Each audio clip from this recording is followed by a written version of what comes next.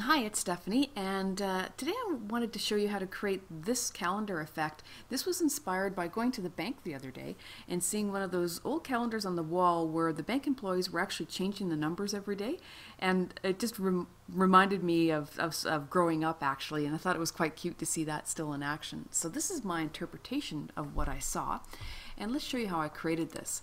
This is here are the elements that I used. So basically the first element is just a rectangle with a fill. So let me take a look at this. So if we look at the fill, it's just a gradient fill. It's a linear fill, and we're doing a linear fill up. So up from the bottom, and then we have three gradient stops. The first stop is sitting at 15%, and I just chose a light gray, this white background one, darker 15%. Stop number 2 is at 85%, and it's lighter yet again. It's the 5% variation. And then stop number 3 is at 45%, and it's just a pure white. The line color is a gray, so I just picked one of these grays, just a subtle line color, so this gray would work just fine. And line style, I just set to 0.5%, but you can make that a little thinner if you feel it's a bit too thick.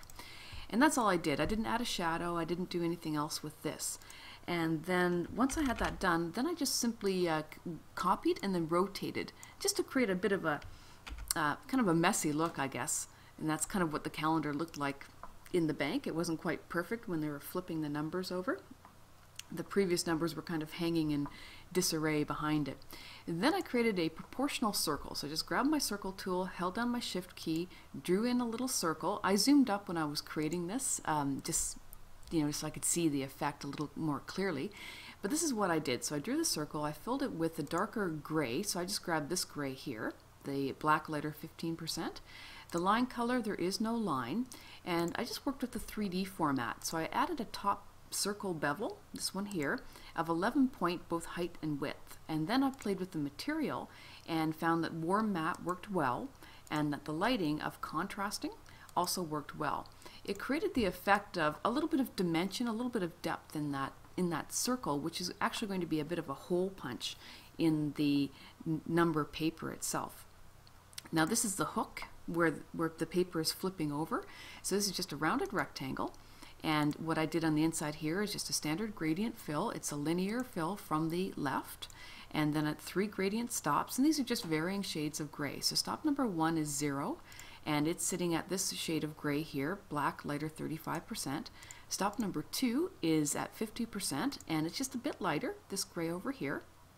And then stop number 3 is sitting at a pure white at 100%.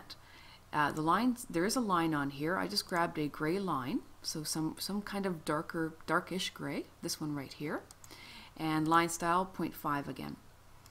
And then I just grabbed both of those elements, and I went up to my menu up top, and I did an align center, which put them on top of each other.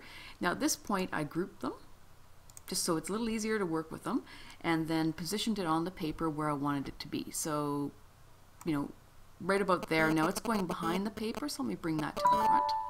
And I'm just going to take it down just a little bit, and then I'm copying that, and then just pasting another copy of it over here.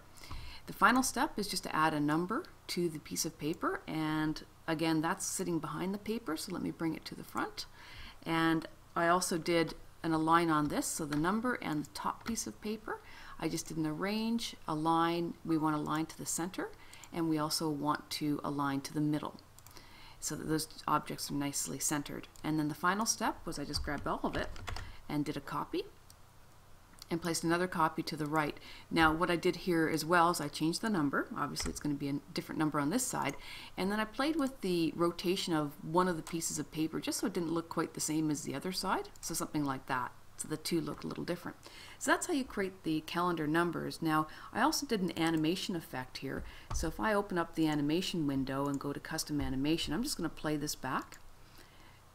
So you can see what I did. All I did was I did a descend on the top pieces of paper, a descend animation, and then I had it fade in a number. So it created, it wasn't a flip effect, but kind of. It creates a bit of a sense of that. So there you are, calendar numbers.